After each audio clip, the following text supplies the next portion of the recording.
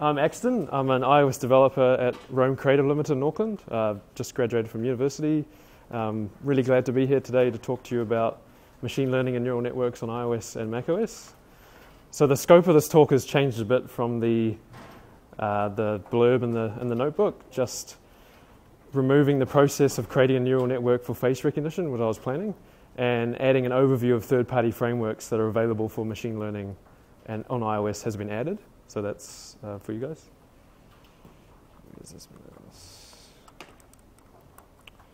Cool. Yeah, so the goals for this talk are to provide an overview of artificial intelligence, machine learning, neural networks, look at the APIs Apple has provided around machine learning, and cover some of the third-party frameworks that are available out there for iOS. So if we zoom out, what exactly is artificial intelligence? It's the ability to acquire and apply knowledge and skills that are external to natural systems. And the external factor is the machines that we're building. So what is a neural network? Neural networks are processing systems based off the brain's cerebral cortex and its layered neuron architecture. This is a diagram of a neural network. An artificial neural network is made up of nodes that take multiple inputs and produce a single output. And they may be used as inputs to other nodes in the network. These nodes are layered in a hierarchy. The input layer nodes may represent individual pixels, for example, in an image, or other parameters. And the output layer nodes are often the results of classification from the inner layers. Keep in mind that this is only one way of laying out the neural network, of which there are many, and this is a feed-forward neural network. There are three common types of layers: pooling, convolution, and fully connected. A pooling layer aggregates the data, reducing its size typically by using the maximum or average value of the inputs. A convolution layer transforms an image by applying a convolution matrix to each pixel of an image, for example. So if you've ever used Pixelmator or Photoshop filters, you'll most likely have used a convolution matrix. A convolution matrix is typically a 3x3 or 5x5 matrix that is applied to the input image pixels in order to calculate new pixel values in an output image. To get the value of the output pixel, we would multiply the values of the pixels in the original image and calculate an average, for example. A series of convolution and pooling layers can be stringed together to gradually distill a photo into a collection of increasingly higher level features. The neural network's convolution layer uses the convolution matrix to process the input and generate the data for the next layer, for example, to extract new features in an image, such as edges, which is a high contrast difference. A fully connected layer can be thought of as a convolution layer where the filter has the same size as the original image. In other words, you can think of a fully connected layer as a function that assigns weights to individual inputs, averages the result, and gives a single output value. Another concept is training and inference. Each layer needs to be configured with appropriate parameters. For example, the convolution layer needs information about the input and output images, the dimensions, number of channels, and so on, as well as convolution layer parameters, kernel size, matrix size, and so on. The fully connected layer is defined by the input and output vectors, activation function, and weights. To obtain these parameters, the neural network has to be trained. This is done by passing the inputs through the neural network, determining the output, and measuring the error, i.e. how far off the actual result was from the predicted result, and adjusting the weights via backpropagation, passing it back through. Training a neural network may require hundreds and thousands or even millions of examples. So what is machine learning? The field of machine learning is a subset of artificial intelligence where a neural network is generated to solve a problem that is otherwise impossible to do with other techniques. It gets us away from writing specific rules for solving problems, which in the end might be impossible. When you try and make such precise rules, you end up with a morass of exceptions and caveats as well as special cases. So it sort of seems hopeless. So machine learning techniques can help us approach these problems differently. An example of this is trying to price an apartment here in Melbourne. We can easily write a program that calculates the square meters of an apartment, given the dimensions and shapes of the rooms in it. But calculating the value of the apartment in the market is not something we can put in a formula or switch case. A machine learning system, on the other hand, is well suited for such problems. By supplying known real-world data of previously sold properties to a system, and using the market value, size of the house, and other parameters, we can train it to predict future house sales based on the current house's parameters. Another example is handwriting recognition. For example, consider an app that recognizes handwritten letters on a piece of paper. Using the computer science you might have learned in school, you might be tempted to write each of the rules for classifying each character individually.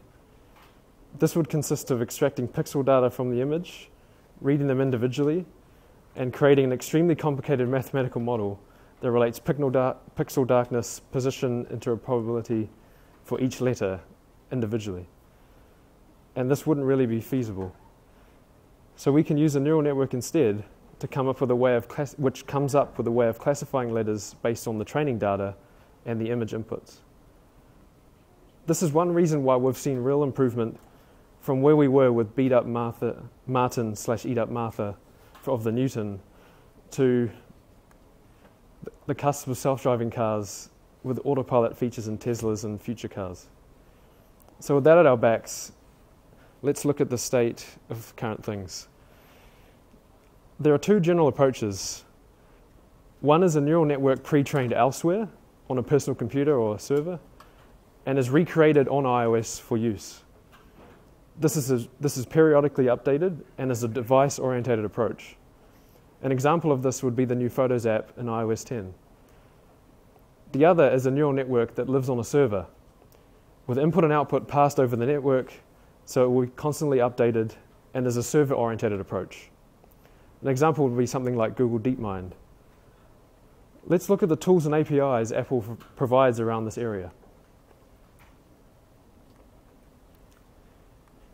Firstly is face detection and core image with CI detector, which can let you know where the left and right eye positions are, mouth position of faces, as well as the tracking ID and the tracking frame count, which core image uses to follow a face in a video.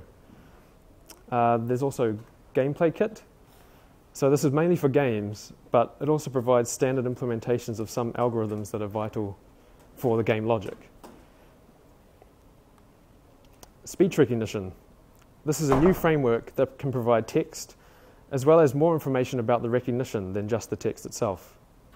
For example, it can also provide alternative interpretations of what the user might have said, confidence levels, and timing information. It can also take input from a file or the microphone. Next is SiriKit. So this is intelligence that accesses your app's functionality using natural language, although this has very narrow domains right now, with messaging, ride booking, photo search, payments, voice over IP calling, workouts, and climate control and radio and CarPlay.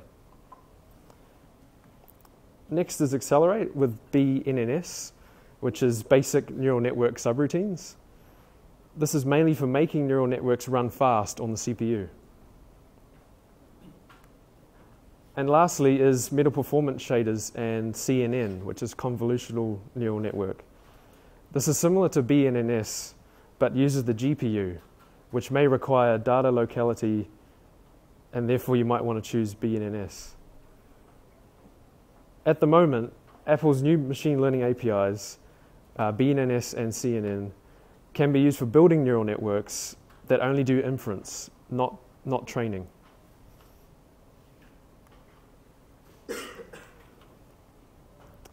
The first new API, part of the Accelerate framework, BNNS, complements BLAS, or BLAS, which is basic linear algebra subroutines, which is used in some existing third-party machine learning applications. BNNS defines layers in the BNNS filter class. Accelerate also supports creating, applying, and destroying 3 different kinds of layers. A convolution layer, created with the BNNS filter create convolution layer function. Fully connected layers with the BNNS filter create fully connected layer. And a pooling layer with the BNNS filter create pooling layer. BNNS activation also provides access to different activation functions for your network. Metal performance shaders with CNN is a second neural network API that is new. While Accelerate is the framework performing fast computation on the CPU, Metal pushes the GPU to its limit. Metal's flavor is the convolutional neural network. MPS comes with a similar set of APIs as BNNS. You can create a convolution layer with MPS CNN convolution descriptor, as well as MPS CNN convolution functions. For a pooling layer, you'd use the pooling max and supply parameters in the function. And a fully connected layer is created using the MPS CNN fully connected. Activation functions are defined by subclasses of MPS CNN neuron linear and subsequent different functions. And as we'll see on the next slide, BNNS and CNN have similar activation functions, but some are missing from either one.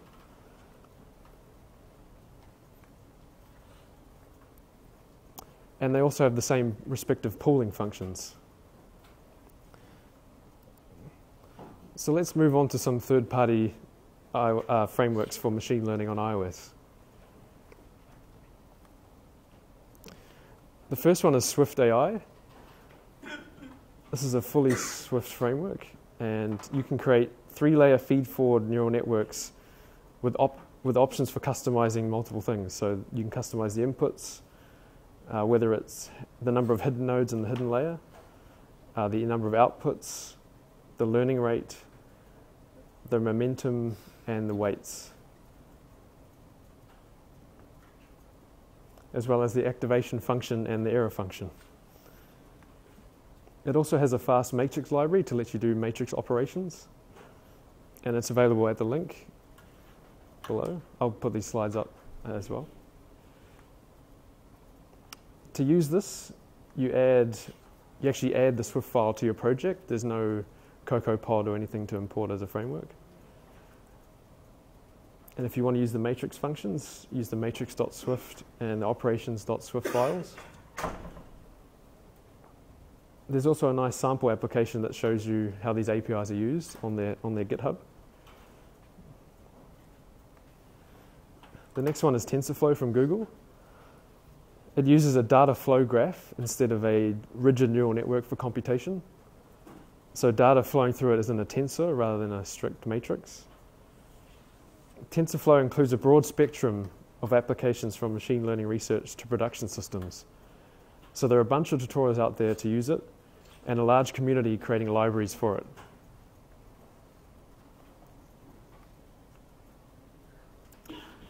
Adding TensorFlow to your project is a bit of a complicated process. There's quite a few steps to it. And at the link below, there's a detailed process to do it.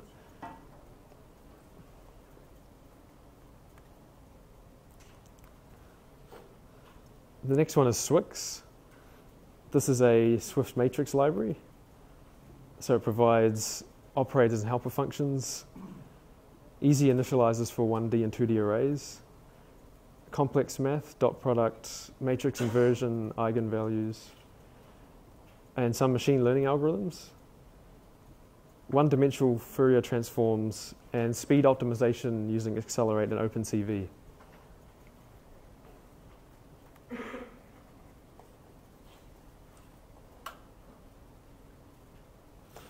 And to use it has a similar process to Swift AI, and it's all detailed on their GitHub.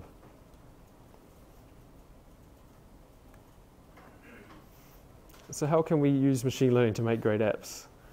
Well, difficult features might become feasible to add to your app in the time frame that you have. Abstract problems that are not solvable right now by strict rules might be more approachable, and you might be able to apply process improvements to certain parts of your app.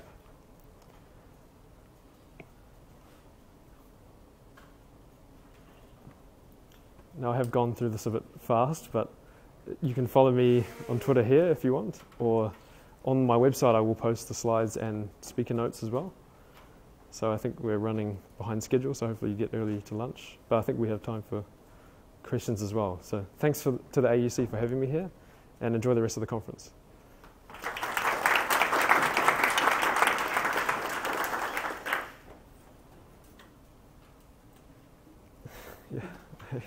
So you mentioned, I think, BNNN and CNN.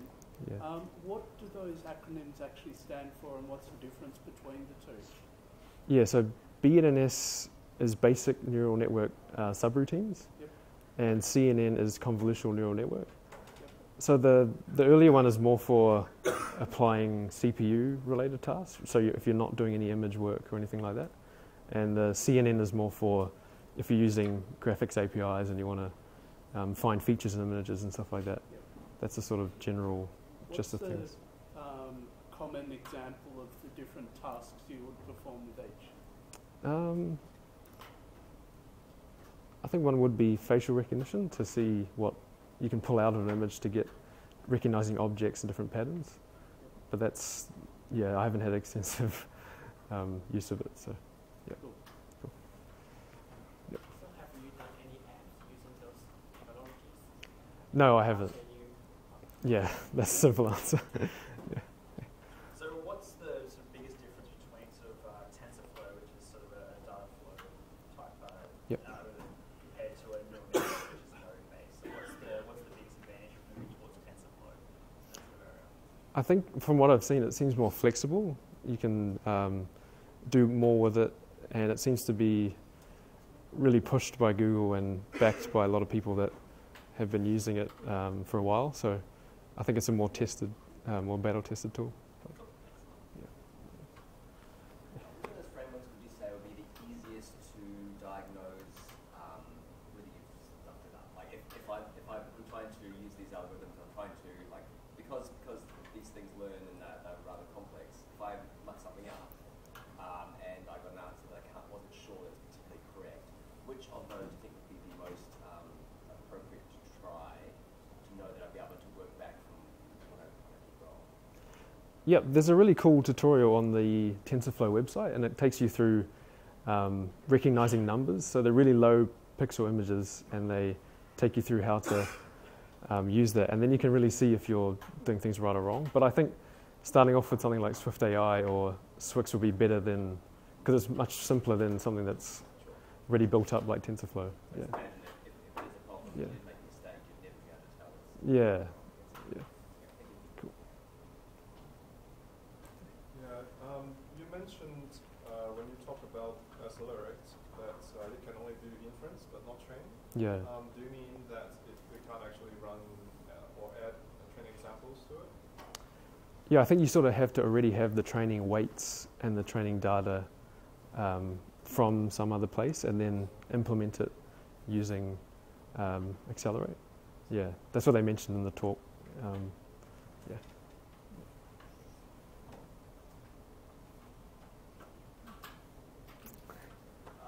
Someone like me, this is all new stuff, not neural networks. But if I came across a programming problem I thought could be solved using neural networks, Yep. where would I start? What would be the easiest technology for me to look at or kind of get started to wrap my head around? Yeah, I think working through some of the TensorFlow examples is quite cool, because they have a lot of example apps that have done. If you want to do image recognition or something, you can sort of see how they've done it. And then if the problem is similar, maybe you might be able to go down a similar route. So I think something that has established examples is quite good to start. So I definitely recommend TensorFlow. Yeah. I was going to ask, how mature are these frameworks? Like, are they sort of, It seems really young. Like it's still quite early. are they sort of like practically, I guess, usable? I think some of them are. I think, But the majority, I think, are still sort of like test sort of projects. Yeah. And I was going to add on, like, what Yep. was the coolest example that you found in your experience? I did have a video.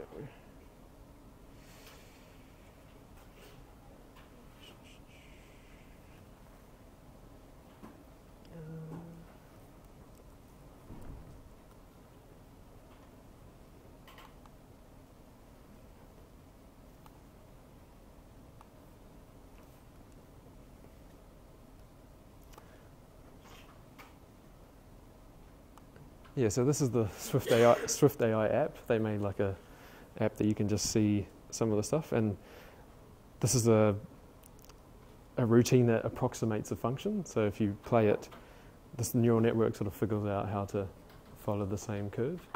So it's quite cool to watch it adapt to your sine wave as you adjust it. So I thought that was quite a cool demo. Yeah. Yeah.